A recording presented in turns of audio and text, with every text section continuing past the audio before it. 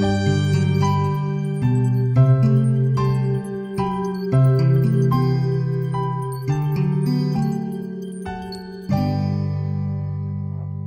right. So, hello everyone. I'm Judy Garcia. I'm the Career Counselor Liaison for the College of Science.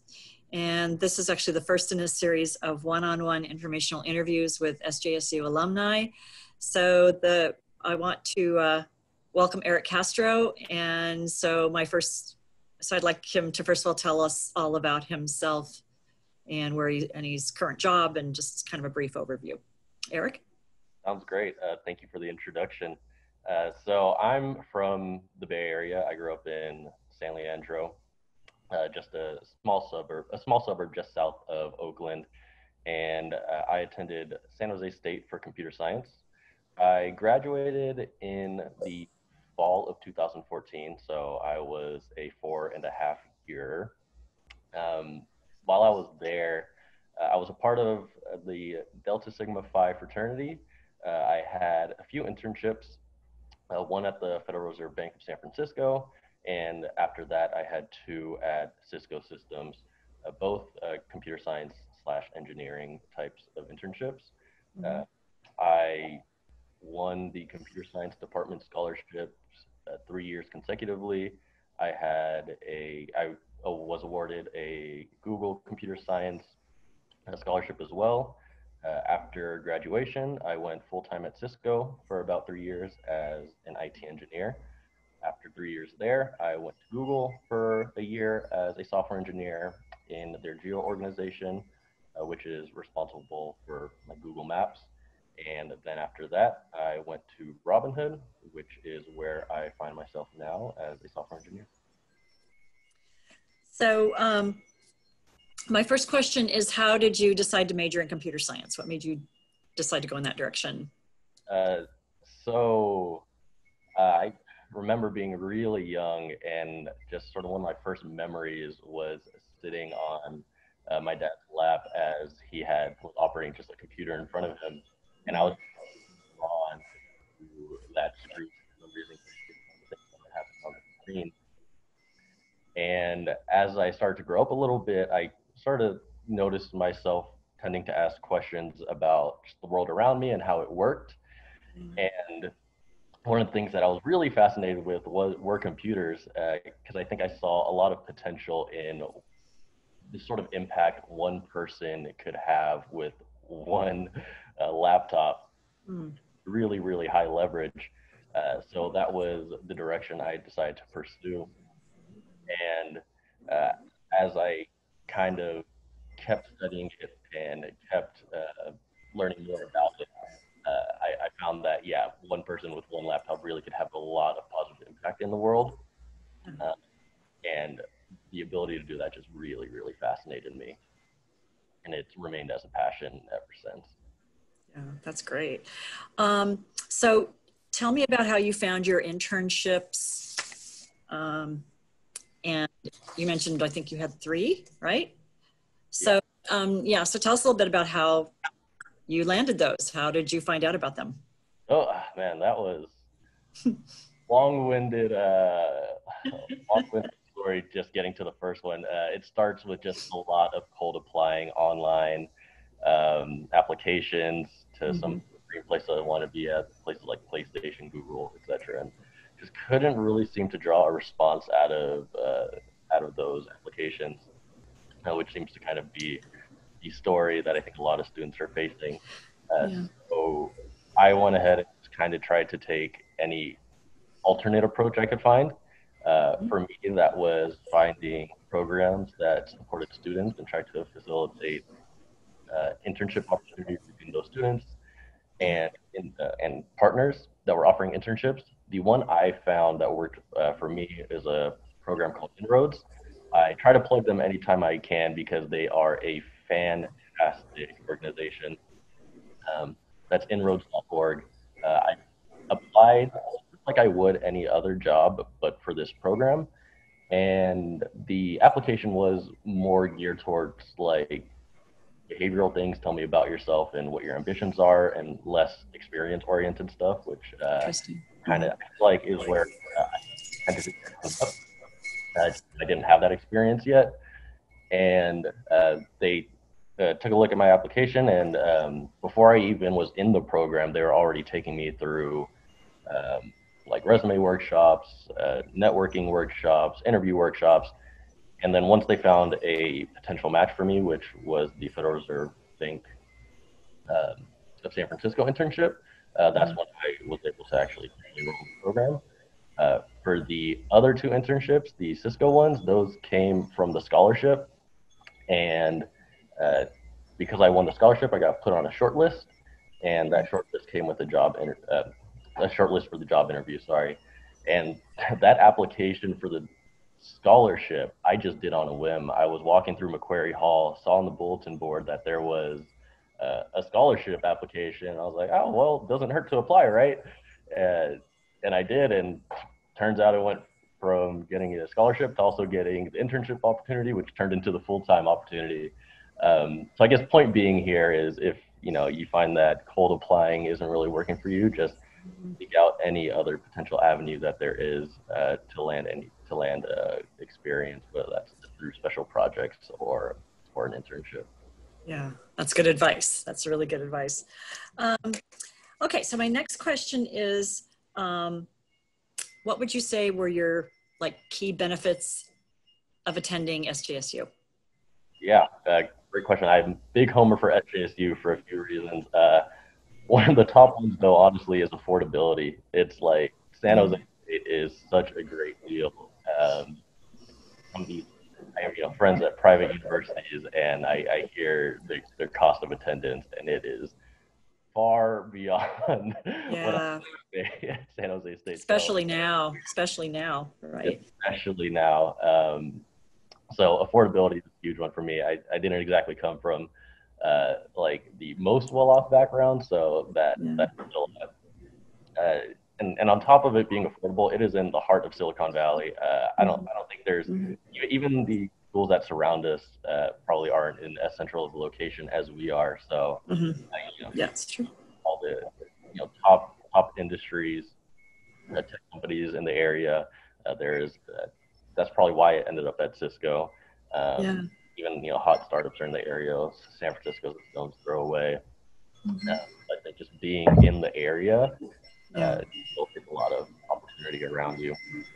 And then speaking of just the school itself, it is a really diverse group of individuals that I found myself around, both from both different types of backgrounds and just different majors. And I think just being able to interact with that variety of people helped build just a really diverse way of thinking for myself, allowed me to kind of see things from a lot of perspectives, which sort of Awesome. That's great. So I'm throwing in a question now with these interviews for this fall. So what skills and insights are you gaining from now working remotely? Yeah, that's I want to say I'm so much better at time management now, and but I'm not. I'm really not. Being at home, I kind of can tend to lose focus sometimes. So I'm still working on that. But I think one of the key things, the insights that I've recognized, at least about myself, is how much I really appreciate collaborating with people. I think we were just talking about this a little bit before we started the interview. But the natural ability to collaborate with others just isn't really there anymore, and that ability to have ad hoc conversations is kind of gone. So I've been trying to do my best to find ways to emulate that virtually, just to kind of get that, to maintain that experience, to interact with others, because I learn a ton from the people that I get to work with, whether that was in school and even now, whether it's someone much more senior than me, I can learn a lot from someone more junior than I as well. So, I urge students to try to maintain that. Oh, sorry. And then, go ahead. Just with these sort of stakes in the ground of like, this is when work starts, this is when work's end, and maybe it translates to school. This is when school starts, this is when school ends. Those lines are blurred. So I find it really important to try to set those boundaries, because it can be very easy to let one part of your day creep into the other, and burnout starts to accumulate. So just being mindful of when you're doing work and when you're not doing work has been something that I've just spent some extra time paying attention. Yeah, that's good advice, actually. So talk about a little bit about how you are networking today under these circumstances. So what do you find is really beneficial for you? Yeah, that is still something I'm figuring out, honestly, and it's probably something that a lot of us are still figuring out.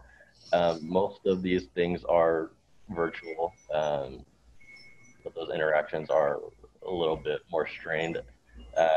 Large part of it just happens through LinkedIn. That has become a pretty popular platform for doing these, and I've had students reach out to me on that platform. I had one person who went through a boot camp and was interested in Robinhood. She found my profile, and she just actually guessed my email, because first name dot last name at company.com. I'm really impressed. Wow. So I am reached out to on LinkedIn, especially from SJSU students. I tend to do my best to set aside some time to them. And I've had a few, probably about 4 or 5 students during this time that I've set some one-on-one Zoom video calls with. So that platform is a big part of my networking these days. And to any students watching this, if you do want to reach out to me, just linkedin.com/in/Castro Eric. That's how you can find me, and feel free to connect and reach out. Great. Awesome. All right. So my wrap-up question is, what would be your advice for students today and going forward? There's I guess a couple things here. First, and I've said this a few times during the panels, but I really want to stress it, because I felt this way, and it seems like it's still something that is on the back of some students' minds at SJSU. But don't be afraid of the competition out there, especially in the Bay Area. It seems like there's this high volume of inbound from all these quote unquote top universities, Harvard, MIT, the Ivy League, whatever it might be. I've had the great opportunity to work with people from a lot of those types of schools, and don't get me wrong, they're great people, they're really talented, but I see nothing that says to me that SJSU students cannot perform at the same level they can. If we just kind of put in the same level of work and maintain that work ethic, there's no reason that you can't be where they are, or even beyond that. So kind of get that stigma, kind of work past that stigma, because that is something that I have to work past. And then the second bit of advice would be, if you're in an unapplied science, and I kind of feel that computer science is an unapplied science, try to keep in the back of your mind some sort of application for what you want to do with it. Because when I graduated in computer science, I was sort of spinning around in circles trying to figure out what I want to do with it. And it wasn't until recently that I realized it was because what I had learned was sort of how to use this tool, right? It was kind of like I learned how to use like a hammer and a screwdriver without really recognizing or understanding what I wanted to build with it. So I was kind of left questions, and that kind of made it difficult for me to see what my path forward looked like. Eventually, I found Robinhood, which was a great intersection of interest for me, both computer science engineering as well as finances and investing. And that sort of helped set a more well-defined path for me. So, kind of try to keep in mind what it is that you want to do with the science that you are studying, whether it's research or private or public work, just to kind of keep some or like some good direction, and help goal set so you could work towards those things. Um, and I think I had, oh yeah, last one. Um, be persistent. I know this is probably a cliche thing at this point, kind of like a never give up, but persistence really is key, especially when it comes into getting your foot in the door that first time. Really, the only reason I was at Cisco for so long was because I kept failing like on-site technical interviews. And that period of time really stretched from like junior year of college to like that third year at Cisco. But throughout that time, I really understood what I wanted and where I wanted to go. So those failures just kind of turned into lessons for me, like reflections on why I failed, what areas I had problems in, and what areas I need to kind of like bolster. And just keeping that persistence and trying to push forward ultimately led to some success. So as cliche as it sounds, yeah, really just don't give up. That's really good advice. All right.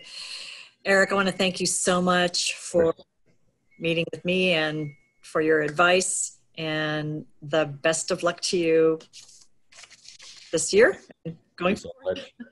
Yeah. And thanks for allowing students to reach out to you too. That's great. Of course, feel free to attach my emails or contacts for students to reach out if they want to. To students out there, good luck with the semester. No, it's a tough time right now. Yeah. All righty. All right. Thank you so much. Really, really appreciate it, and take good